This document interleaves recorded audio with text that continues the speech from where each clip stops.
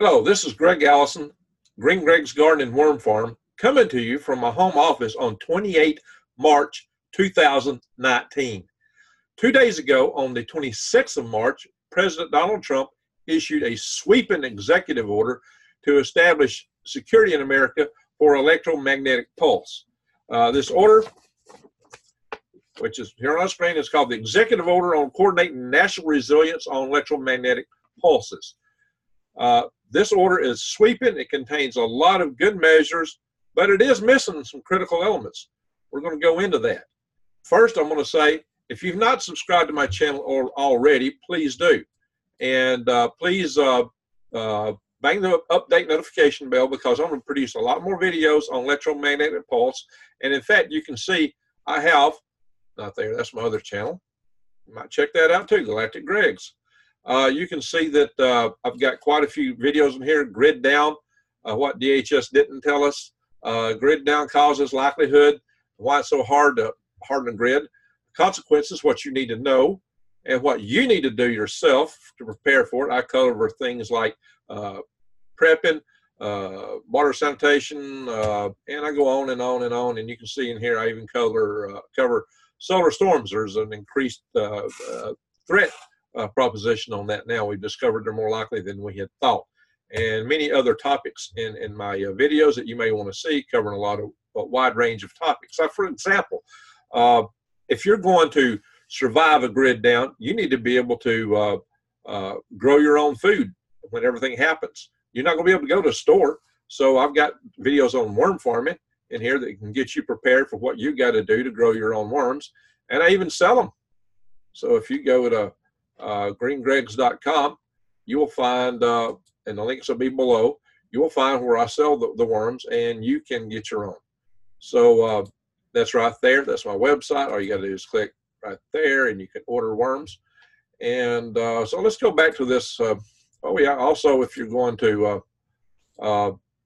prep before you grow things, you might want to order things for long-term survival. I have a link below to my Patriot Supply for long-term survival foods, a whole year's worth, about $2 a meal. Once you start growing your own, you want to get good heirloom seeds. I have a link below to True Leaf Market. You can grow microgreens in your home. You can grow garden seeds outside with good heirloom seeds. You can get supplies from True Leaf Market. They're a great vendor. They're very timely, and very helpful in many ways. Also, check out, to learn more about power grid defense, check out my website for the Alabama Power Grid Defense Committee, which I chair. And you will see also on here a links page where you can go in and find out about other organizations, get more data, and find out what you can do to help us secure the grid. So let's go back to this executive order. And the good thing about this is it's very precise in that it covers quite a number of different tests and analysis that it goes into definitions in the first part here. And it goes in specifically delineate what the different department chairs and the Trump administration are supposed to do, what they shall do. And it gives them definitive timelines for analysis, forecast, test, and to come back and say what's actually got to be done to get the job done. And the plans will have to execute. So it talks about Department of, the Department of Defense, the Secretary of Commerce, Department of Homeland Security, the Secretary of State, National Intelligence Directors. They've all got very specific actions that they are to follow to get this job done. Evaluating approaches to mitigate the effects of EMP. That is a very valuable thing. So I'm not going to go into everything in here. I'll have the link below. You can read this yourself. But the good thing is it covers a lot of territory. And what we've got to watch out for, though, is there are some things that aren't covered here. Now, specifically, you've got to do some studies and some analysis to take the right approach to get the entire grid hardened. And that needs to be done. And then action has to be taken. Now, how it's to be funded yet remains to be seen. I would hope that that's going to come through. This has been fought by the power companies in the past because, and the Public Services Commission has a hard time dealing with their voters if they raise rates, and power companies and them are kind of locked in to a thing where it's a very gradual, deliberate process for raising rates if the burden's put on utility companies. This could be done through a national infrastructure bill, and states could apply for grants against that perhaps. There's different ways that might be covered, but the cost of hardening the grid has been calculated at like the cost of a single B-2 bomber. So to have to wring your hands for 12 years or 13 years as we now have over something like that and do nothing when the threat matrix is so high is unconscionable. So given that, things have to be done. And this is the beginnings of getting it done. What does this specifically miss? What is specifically missing out of this plan is what you do until you get the grid hardened. If you go through here, there's several action item steps of things to do in the order they need to be done in. But these steps take months and years to accomplish.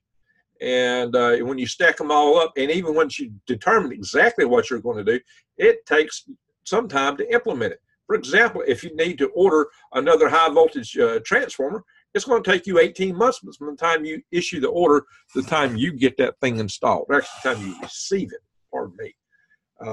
So there is lag times involved. And today, I'm going to do a video soon about, well, I've already done one on solar threat. I'm going to do another one on the magnetic field dropping real soon and what that means to our vulnerability. We're getting more and more vulnerable to grid down, and that's something you need to understand. So whatever you think the cause may be, we're getting more vulnerable from several things. We discovered a threat profile from solar coronal mass ejections is higher than we thought. That's one of my previous videos. And now we're discovering that the drop in the field strength of our shield, our magnetic field, makes us more susceptible to weaker storms. Like I said, I will make a special video just on that topic. Now, having said all these things, what we have to consider is that the states have a role in this too. That's what's missing. This is a federal government response. What happens with our nuclear power plants, for example, when a grid goes down? You have these spent fuel pulling rods that evaporate 160 gallons of water per minute. They require that water to be replenished. The water is replenished by diesel backup generators. Those diesel backup generators only have so much fuel. When the grid's down, the fuel is not going to be supplied because the trucks can't roll because they can't get the fuel to run them. There's going to be problems at refineries. How do you order things? All our requisition systems are on the internet. It's all computerized. How do you keep the trucks maintained to deliver the fuel? They require a lot of maintenance. Spare parts require ordering through requisition systems these days that are all computerized. You can't even go in a store and buy something without them having to put it in their computer. Their inventory systems are computerized.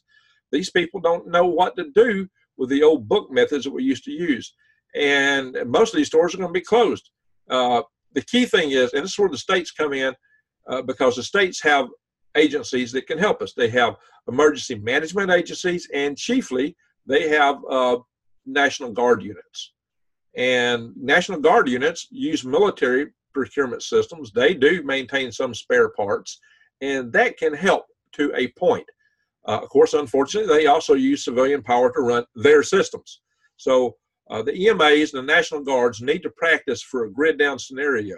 They need to practice for what they're going to have to do when it's nationwide and no cavalry is coming to rescue them, and it's not a 3-day, 3-week event, that it's 10 years maybe. How do they get themselves back up running, provide security for the country, and maintain the fuel supplies to these nuclear power plant backup generators so that 74,000 metric tons of spent fuel rods don't go up in smoke when the water evaporates down? I got a video on that. Check that out. That's 280 times more radioactive material than is all the nuclear warheads in the world. That's nuts. We've got to maintain that fuel supply, and something else needs to be done with those spent rods. That's a problem outside the scope of what this executive order from Trump is looking at. He's looking specifically at hardening the grid. But we have a lot of activity that needs to be done at the state level, and the states can actually start taking action on their own to get the grids hardened. power companies can do that. Duke Power is taking the lead to do that because their EMA community did a realistic grid down exercise, not one of these little paper exercises, a lot of them do, and said, oh my God, we have got some issues here. And they brought it up and they socialized it through the ground floor of within the company of Duke Power up to the management. You know, everybody said, hey, we got to do something. And they're taking action.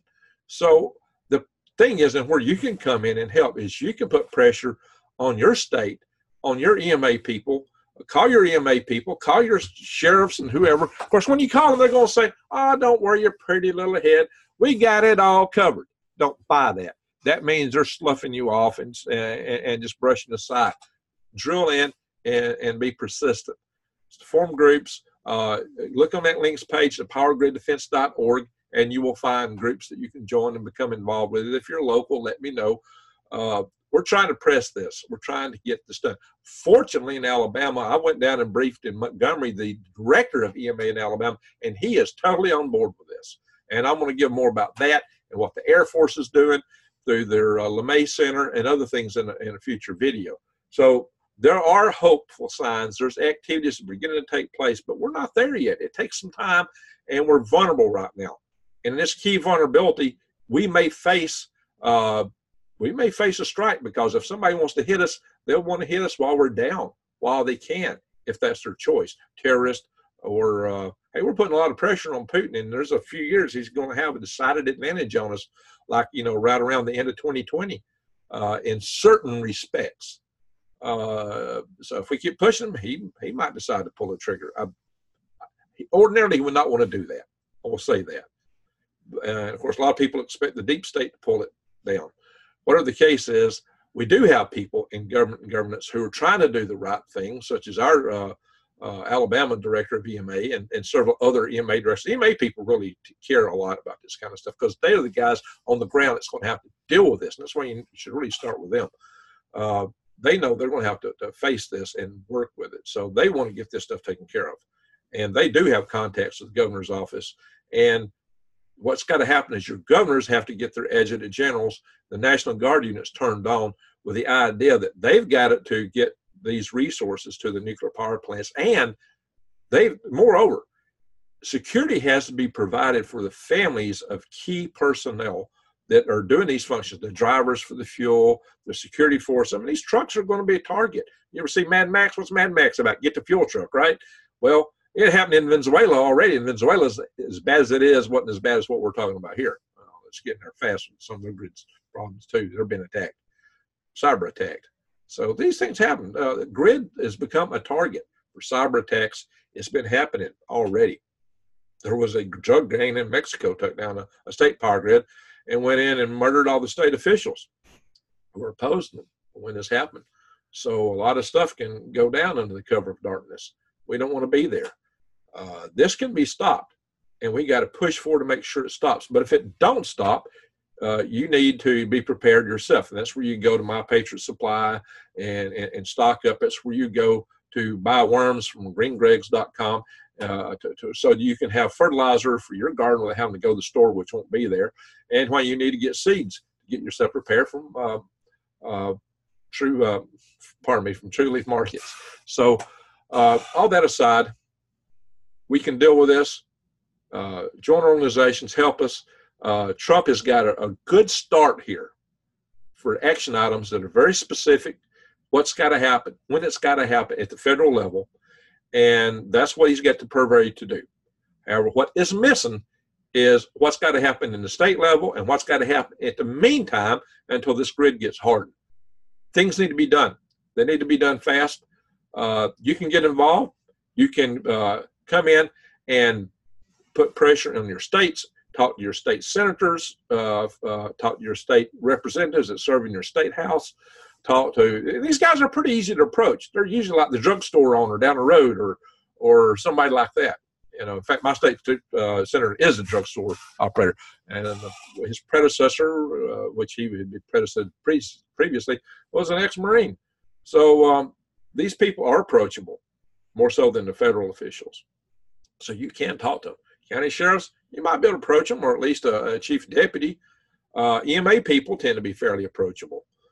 There's EMA directors all over this. There's a state EMA director typically, but there's they have captains in just about every county and borough in the country. County, borough, parish. Alaska has boroughs and Louisiana has parishes. So you will find these people. They're typically really concerned and helpful. Get with them, talk to them, explain to them the threat. Get educated on this stuff yourself. Form groups if you can. But if you just can't do all that, at least try to prepare yourself to be ready if this or many other scenarios come at us. I mean, gosh, guys, we're looking at prospects for economic collapse in the United States, and there's many other kind of natural catastrophes, local, regional, national, or global, that could befall us.